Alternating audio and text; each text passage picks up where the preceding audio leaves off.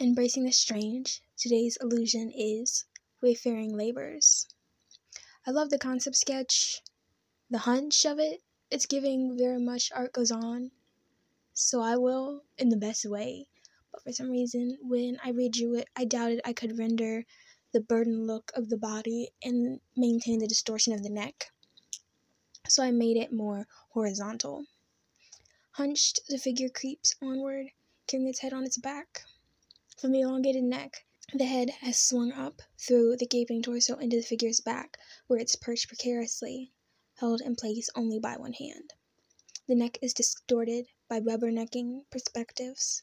It is overwhelmed by the various perspectives and routes of which it could follow, if it should follow at all. The furthermost arm is outstretched, feeling its way with caution. It wasn't until I was painting this that it struck me as very wayfaring stranger, Johnny Cash. When I was in elementary school, we did the play Lewis and Clark. I was the narrator. Ever since I heard it, I love that song. I have an affinity to sad songs. They make me feel accepted in a way. There's a strange comfort to them. Artistically, it's the expression of strong emotion done in an artful way. The contrast of sadness with the thoughtful composition of the music. Well, that's only if it's done right.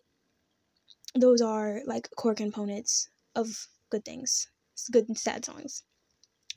Wayfaring Stranger has a similar tone, albeit more folky, to another song I've mentioned before, Hope There's Someone by Anthony and the Johnsons. Even a bit of Knocking on Heaven's Door, also by them. So that's part of the title explained. I also thought of Hosier's Work Song. Both of them kind of have a Negro spiritual vibe to me, like Nina Simone's Blackbird song, but with more production. There's also a glimmer of Paloma Faith's Stargazer. You might think that it deviates from the theme, but only superficially from how I see it. Some of the lyrics of the song go, Stargazer, heartbreaker, wish you were here. How will I shine anymore without your atmosphere? How will I shine anymore when you're not here? Stargazer, don't disappear. How will I shine anymore when you're not here? In my everyday, the moments I wake up lonely, you're the only one who can bring the stars for me.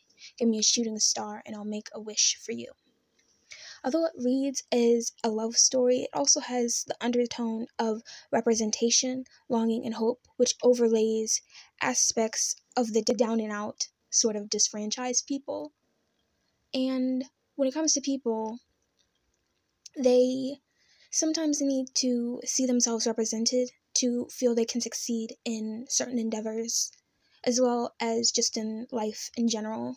It reminds me of the issue people have with characters on certain shows, like Girlfriends. People had a problem with Tony Childs. On Pose, people had a problem with Elektra. Viewers criticized the shows for having specifically these black characters, but the thing is that there are people like them. Just because it isn't your narrative or doesn't align with your values doesn't necessarily make their stories any less worthy of being told. I see it as, a come up is a come up, regardless of how you came up, Sure, elements of that can dictate your character, but at the end, it is what it is. You got there how you got there. And the real criticism of Poe should be the Paris is Burning retellings without public acknowledgement. I only found out because other viewers pointed it out that this was, basically a plagiarized story. The same sort of issues could be raised about, like, the mob or gang culture. Those people will exist regardless of if they're represented, and there's still a valid point of interest in storytelling.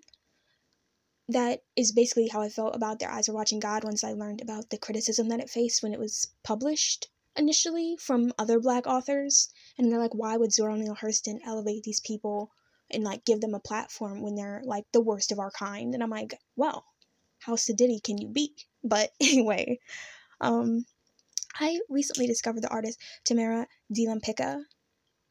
Bisexual, apparently rose obsessed, and a serial cheater, known seducer, and maybe a social climber. But interesting, superbly talented, very much an Art Deco queen. I think she needs a movie in this day and age because those are low-key icon qualities. especially say if she were a man, like she would be like up there. So if you take anything away from this video, it is art, truly art, and art goes on. So I will in my next video. Thank you for watching.